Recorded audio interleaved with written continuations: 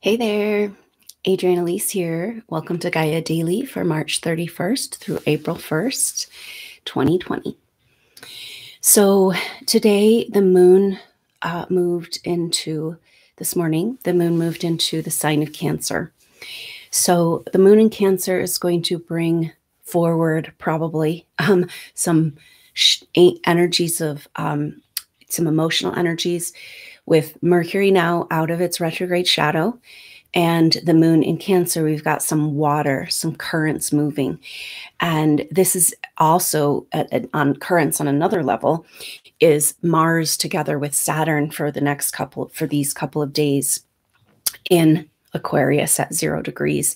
So Aquarius is speaking of higher vibrational frequency. It's also the water bearer.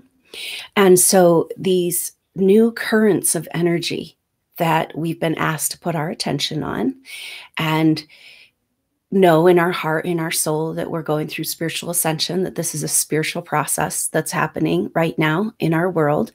And to be present with these energies is, again, the message. But with the water activation of the moon in Cancer and Mercury out of shadow in Pisces is going to bring up emotions. And this is about the shifting currents, because this new vibration coming in, represented by Mars and Saturn conjunct at 0 degrees Aquarius, it's speaking to time to move forward in this evolution, time for these new vibrations, for this higher vibration. The lower grid is being dismantled.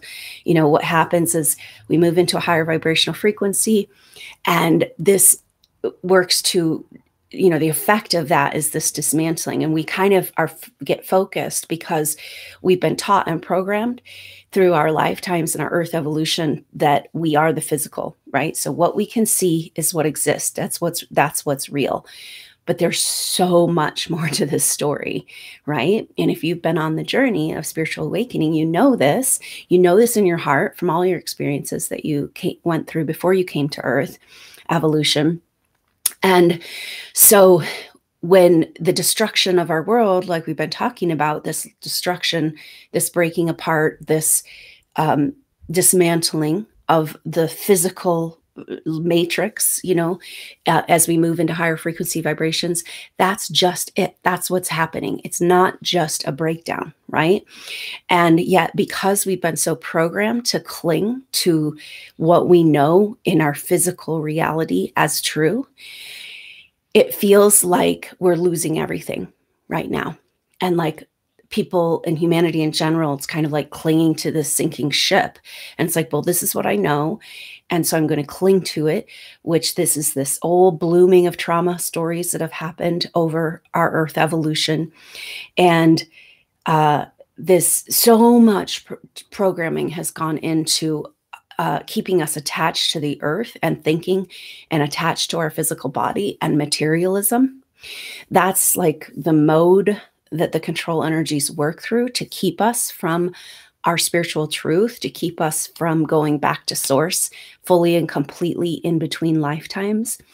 And so this is all dismantling, right? It's like a grand ego death for the whole collective consciousness. And that ego death is also like this materialistic monster, the narcissism that has taken over our cultures. And it's like this creature is losing its life force. It's just separating off. It can't exist. So this is kind of the bigger picture of spiritual evolution and what we've been waiting and waiting for, and kind of been held back from since way back in Atlantean time. But when we move to higher frequency vibrations, which we're fully equipped to do that, we're designed to do that. The earth is actually, that's her deal this time, right? Like she's ready to roll. She wants to go to 5D. She's ready to come into the Eden star that she is. And we're traveling with her, our spaceship. And, you know, that's where connecting to the earth is so important right now. And when you stop and you listen to nature, if you can right now, if you're in a position, even the smallest amount of nature, and be present with the animals, you can feel this incredible peace that's happening. And this expansive energy, just kind of evidence that what we're going through is a beautiful thing that's all okay. on this other level, right? Spiritual level. So, but what's happening and why these lower energies have held back Earth evolution for so long is that when we do move to these higher frequency vibrations, they can't stay here. They kind of get burned up. We can adapt and shift and change, but that does require an ego death. It does require on a psychological level, oh, I think I was wrong, right? I think maybe there's way more to the story than I was told. I think everything I've been taught is a lie, right? So everybody individually is going through their own process of awakening and where they're at the spectrum and where they can allow these energies to come in, how much they need to cling to the ship of the physical reality in the way that we've known it. But it's, again, the message is going back to this, that this isn't just a dismantling and a breakdown. It isn't the end, it's a beginning. And we've been waiting and waiting for this. And it's a beautiful thing if you see it from a spiritual perspective, which is, it's hard, of course, like we talked about, because we all have contractual arrangements, loyalty contracts with humanity itself, with our families, with groups of souls. And so it feels selfish to allow these new energies and higher vibrational frequencies in your life right now, because it's like you're abandoning them. And yet that's exactly what we're being called to do here, to usher this thing forward in the most harmonious way, with the least negative creating, with the least upheaval in the systems of our world. That comes down to you souls and why you're here, why you've gone through so much to be here, and coming into this inner power, this inner knowing within, and allowing yourself this joyful peace as your spiritual practice right now, as much as you can.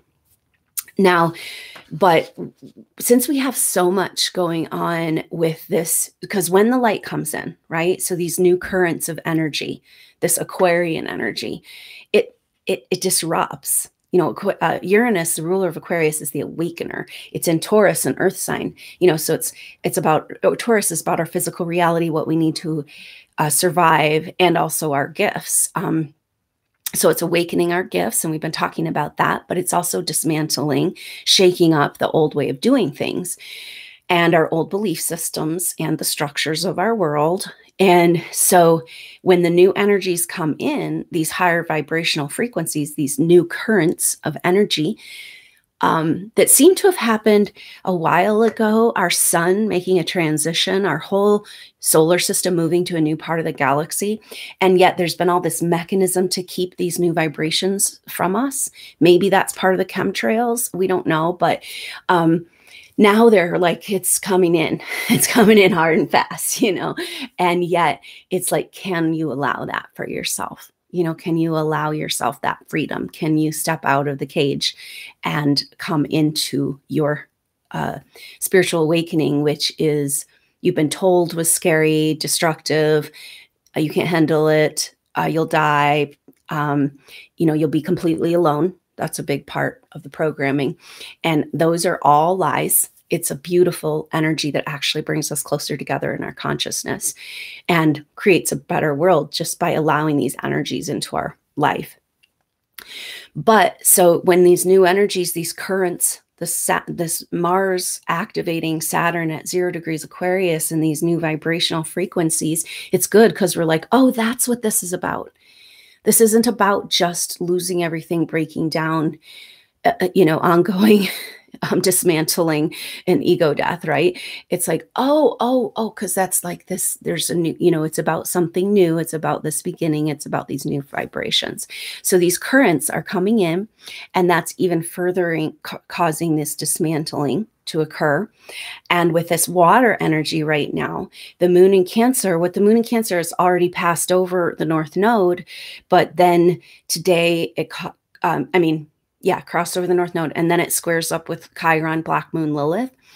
And then it's going to trine Mercury in Pisces, and then square Jupiter and Pluto in their conjunction. So the moon is very busy, and it's kind of like currents going all different which way, you know, and this has to do with emotional energy that needs to move, like grief energy. Now that Mercury's out of shadow, that started happening yesterday. It was kind of like, oh, we're, kind of face the music of some old stuck emotional energies that are coming to the surface. And so these are the changing currents for us right now, have to do with this, like, it's kind of like the moon in Cancer is having this every which way kind of energy for these next couple of days. And then with Mars conjunct Saturn, it's like we're being beamed with these high frequency vibrations. And it's kind of like being cooked a little bit, with these other energies. And so that's bringing up griefs, because when the new energies come in, they'll bring to the surface stuck, unresolved stuff. And in this case, it has to do with water and emotions and grief and all these stories that we've gone through. For these souls, it's like lifetime after lifetime of what you've experienced just kind of coming up. And there's a thread that goes through those experiences. This has to do with Chiron, and Chiron in Aries is exact semi-sextile 1 degree or 1 sign apart from Uranus. So they're both at 5 degrees, 5 degrees Aries for Chiron, 5 degrees Taurus. So they're they're kind of giving us the framework of what's happening here. And Chiron has to do with wounds that it's like a theme of, especially for these souls. Chiron is about you guys because it's about our deepest wounds. You can't get that in one lifetime. It has to do with the stories that have happened kind of repeated over this earth evolution. And part of the reason why your life's been so hard this time is that you couldn't quite complete your karma, and you have a kind of pile up of karma that the energies weren't able to support you in releasing until this lifetime. So you've had to spend a good part of your life in this lifetime undoing all of this karma from all these other lifetimes to start living, in order to start living, right? And that's exactly where we're at right now. So are you ready? It feels like this blooming of this deep, dark isolation that you as a soul has had to go through. Spiritual isolation is just a part of your story because of the type of soul that you are. And that's blooming, the social distance, this feeling of lack of connection on a spiritual level, like it's not even possible, And so this current situation in the world is bringing up these things, and I would expect in this next couple of days, with Mercury finally moving into new territory and Venus the moon in Cancer, it's about cleansing out stuck emotions and allowing those emotions to come to the surface. Now, things are very much moving though, right? Because Mercury's on its path and, now out of shadow, just cruising through Pisces, and the moon moves very fast. And so it's like understanding that it's very dynamic time. So it doesn't mean you need to get stuck in that muck. This is about allowing the tears to come, allowing that energy to move. And then you'll be like, oh, okay, I feel better. Oh, it's clearly the stuff stuck in my cells, this trauma programming from the past, and it's just got to move, right? And so allowing the process of emotional release to happen so that you can move back into that more expansive, bigger picture of what's happening here on a spiritual level, the work you're here to do right now, which is to allow the light of joy into your life and hold space for this transition on a spiritual level. And so really good work there. And so this weekend, so Black Moon, Lilith, and Chiron are 2 degrees apart now. So they've separated out, but they come back to 1 degree apart this weekend. And then the following weekend, Easter weekend, Mercury moves into Aries. So like Mercury's just cruising along through the rest of Pisces. That transition of Mercury on the 11th, 12th, Easter weekend is going to be quite an energetic transition. After that, deep in the soup, Pisces, staying in Pisces for so long, 3 times over that Aquarius Pisces cusp, trying to figure out, because Mercury's our everyday conceptual reality, the messages, how we make sense of the world in our everyday psychology. And so it's like Mercury had to go on this big vision quest, over this into Aquarius and back into Pisces. And now moving into Aries, it's like being free from the chains of the Piscean age and having a new birth in our conceptual reality. So it makes sense that we're having to do this whole reset. I think more and more awakening to bigger truths that are going on in the world, like our true history and how our science books don't really add up with the actual research and things like that. And so these types of awakenings to truths and reconstructing. So that's kind of an energy we talked about yesterday, like how it's time to put our energy on reconstructing our world, not so much on the deconstruction, but now that Saturn and Mars are together in Aquarius, it's like, oh, wait, no, this is about building something new. We're just getting started. And this is an exciting foray. And this is the necessary, something is happening right now that's part of this spiritual journey. The spiritual awakening that's been trying to happen has been happening for, like Atlantean, it's like maybe 100,000 years ago, like, thousands of years, thousands of lifetimes we've been working on this. And so this particular situation is going to be very short compared to that. And it's like not as, traumatic as things that we've had to go through in the past on the planet.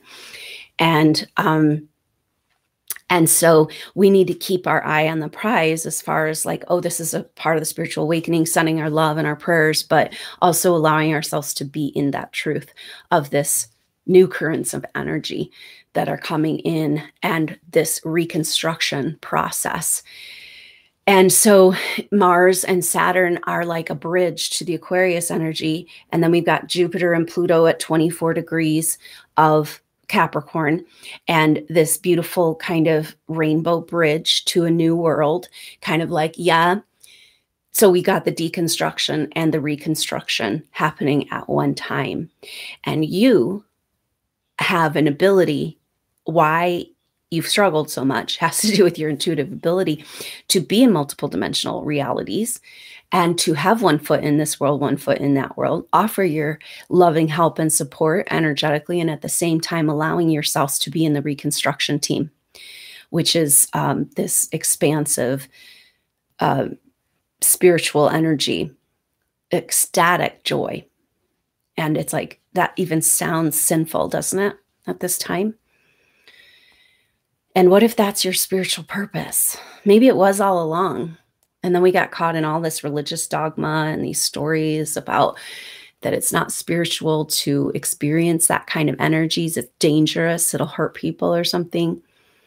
All these stories about spiritual ascension. And now we have to, that's maybe this rewiring that these souls are going through of that permission and this kind of guilt and the group contracts. And yeah, it's like giving yourself just a little bit of time in those new energies. It's like, oh, I just can't do it anymore. It's harder and harder to go into the lower vibrations. And if you can tell yourself again and again, which is what I'm doing here, reminding you your spiritual purpose is to allow these energies into your life right now. And this is an initiation for you back into who you were when you first came to this evolution, which you had to cast aside, pretend you weren't. That's that Chiron in Aries, And so, of course, Uranus and Taurus in that exact semi-sextile with Chiron and Aries, it's like kind of semi-sextiles are let's work together, kind of let's figure this out, let's cross over the lines, because each sign, it's like male and female sign. And so Chiron in Aries is like these deep wounds around where you had to completely disconnect from who you are to the point where you might not even recognize, most of these souls don't even recognize their power in their consciousness and their intuitive abilities because you've been so traumatized away from it. You've agreed in contracts, say, oh no, I'll never do that again, right? And then Uranus and Taurus is like rustling the fabric, rustling this complacency, these patterns, and awakening us to our inner treasures, our inner gifts, our spiritual gifts, and our self-worth to receive who we are as a soul. So it's like these are working together, and that's a very important energy as we have this. So that's like a mini bridge between the masculine energy and the feminine energy. And then there's this bridge between the deconstruction and the construction. So very powerful and potent time to be alive on the planet right now. And I know it feels like, you know, when those heavy energies come in and this grief, it's like, get me off. I'm done. I can't do this anymore. You know, like these souls are so sensitive. And as you awaken, you only get more sensitive. And that requires like more levels of self-care beyond what you can imagine. With Uranus and Taurus, let's say it, radical self-care. And so knowing that you're getting more and more sensitive as you awaken more, and that requires more tending to your spiritual self. And maybe that's part of this, a gift of this time, being given a little bit more time and space to really tend to yourself. So, hang in there. And I'm doing this, myself, and also anybody who wants to follow along, I have in the description the 8-day meditation retreat that I did in January. The first day I went back and listened, there was audio interference, so I did another one. So if you haven't started yet, go ahead, or if you had the audio interference, it was kind of distracting. So day one, and maybe follow along through these time of Jupiter conjunct Pluto, which goes to next weekend, the 6th. And so that's a really powerful time because those meditations were created during the Saturn-Pluto conjunction in January, before we really saw what this was about. And we talked about how we wouldn't really know what this was all about till Jupiter came into the mix, and here we are. Probably not what any of us thought this spiritual awakening would be. And of course, that's part of this complete rearranging of our psychological conceptual reality. So maybe check out that 8-day meditation retreat. We can connect on the astral plane through those meditations. And also this weekend on the 4th, there is that world meditation. Now this meditation, there's people doing all kinds of meditations at different times, and it's kind of like a wave of energy, you know? And so the time that seemed appropriate energetically for me and this group is noon Mountain Time. That's 11 a.m. Pacific, 1 p.m. On the East Coast on Saturday, the 4th. And so I hope you can join for that. If you can't make it live, you can tap into the replay, and there's no charge for that. You just sign up through Crowdcast. The link to sign up is in the information box below. So that's next Saturday, the 4th. And we can be in this energy of the victory of the light, of tipping the scales into the new paradigm, and kind of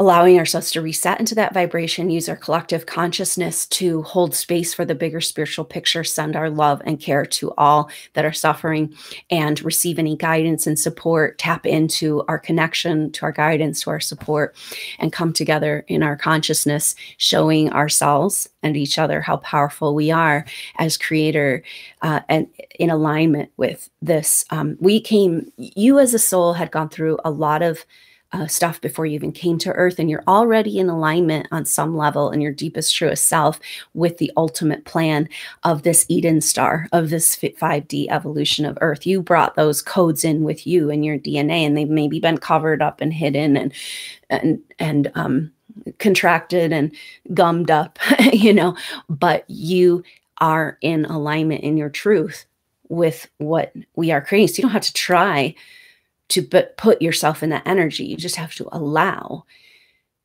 that energy in your life. And that's going back to everything we talked about today. So allow these currents into your life, allow the deeper, heavier energies to move. We can't take that with us into the new age. We got to let this grief go, and know that this is a beautiful thing that's happening, even though it might not look like it right now. And it'll be over sooner than we know.